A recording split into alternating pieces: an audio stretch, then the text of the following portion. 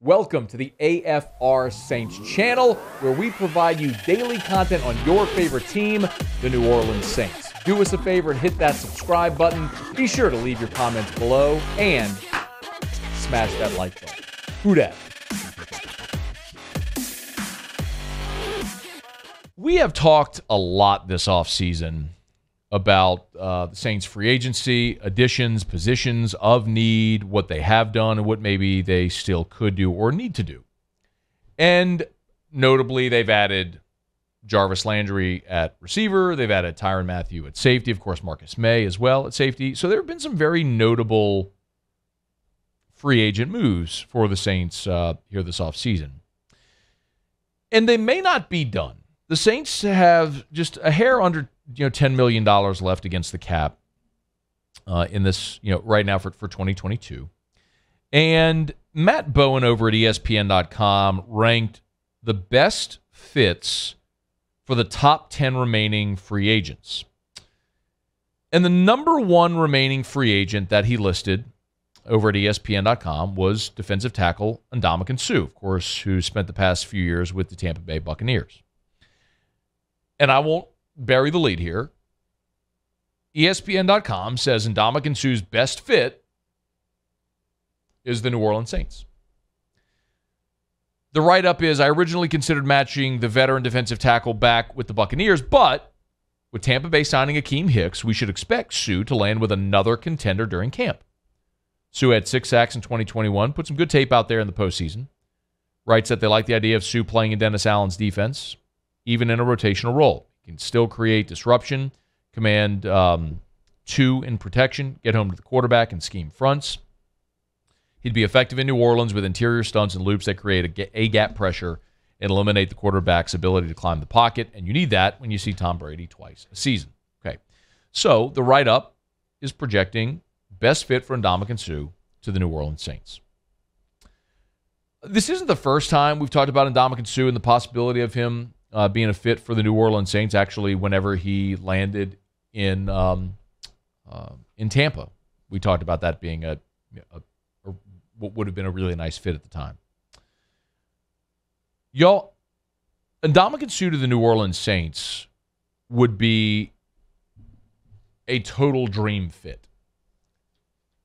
He's 35 years old, okay? So, yes, you were talking about an aging defensive player. What did our buddy Mike D always say the best ability is? Availability. One of the most underappreciated statistics in the current NFL of active NFL players is the fact that Ndamukong Suh has never missed a game due to injury. He was drafted out of Nebraska by the Lions in 2010. Now, you remember he missed 2 games back in 2011 when he stomped on Andre Giroud's head, and he was suspended. But he has never missed a game due to injury. He has played in every game in his career except the 2 when he was suspended. Last year, as a 34-year-old, turned 35 in January, by the way, played in all 17 games for Tampa. The best ability is availability, and Ndamukong Suh has unquestionably been available his entire career at a position where not many guys stay healthy for as long as he has. When you consider the Iron Man streak that Cam Jordan has as well, that would be one hell of a statement having those 2 guys as a formidable tandem, veteran, crafty players, part of that rotation that have always managed to be healthy, and very crafty players and dominant as well. Ndamukong Suh has played in 191 career games, started all 191, and he has never missed because of injury. Not only that, not only has he been available, he has also been productive. Ndamukong Suh, last year with Tampa Bay, registered 6 sacks. In 2020, the COVID year, with Tampa Bay, he registered 6 sacks. Y'all, the last time Ndamukong Suh, prior to that, had 6 sacks was back in 2015 with the Miami Dolphins.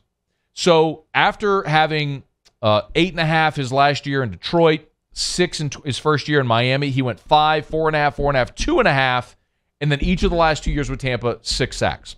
That is a dude that even in his middle 30s as much as he has played, is still having some of the most productive years of his career.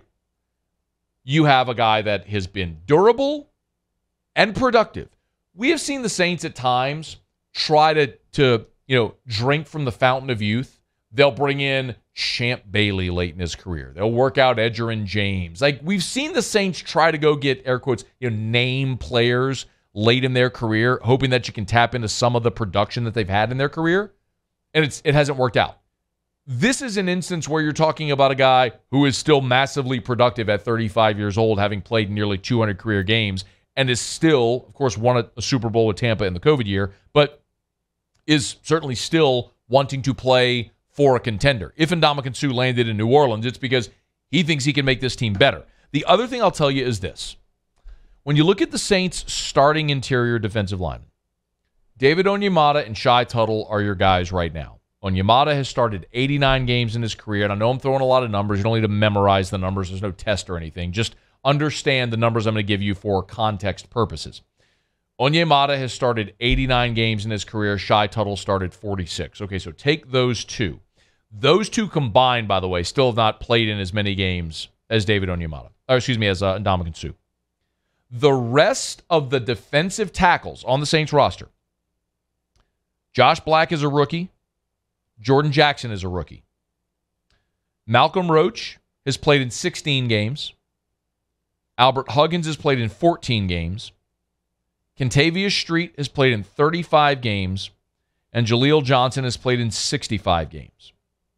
Aside from Onyemata and Tuttle, Roach, Black, Huggins, Jackson, Johnson, Street, the other 6 defensive tackles you have on this roster, 6, have played a combined 130 games. The 6 other defensive tackles you have on this roster have played combined less games than Ndamukong Suh. If you can get him, by all means, absolutely get him. Productive player, durable player, position of need. If he's affordable, do it. Would absolutely love to see Ndamukong Suh in New Orleans. The two, if I had to peg the 2 biggest question marks that I have on this team right now still, outside of can Jameis stay healthy and be an elite? I mean, like, as far as numbers and roster and where you are. Defensive tackle, tight end. Will we see Adam Troutman take that next step and emerge? Can one of these young defensive tackles step up? Well, you answer that question in a big way if you're able to bring Ndamukong Suh to New Orleans. Go do it. Hey, thanks so much for watching. Please leave your comments. I love to interact. And be sure to hit the red subscribe button below.